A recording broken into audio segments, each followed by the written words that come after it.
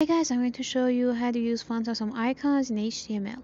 At first, let's go and search for font awesome CDN, and make sure you go to this site cdn.js, click on it, and the first link is actually what we need, and the last file is all.min.css. Copy the link and add a link tag inside your header of HTML, and as an href paste what you just copied. And let's apply a couple of icons like an I tag, and the class should be something like fa, which is font awesome, and fa maybe dash cake.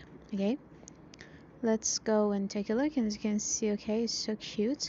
We can also customize the style by add some inline styling. For example, in the style tag, add something like font size maybe 160 pixels.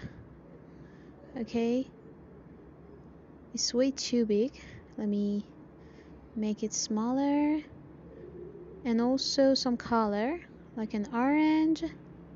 And yeah, that's all. Thanks for watching.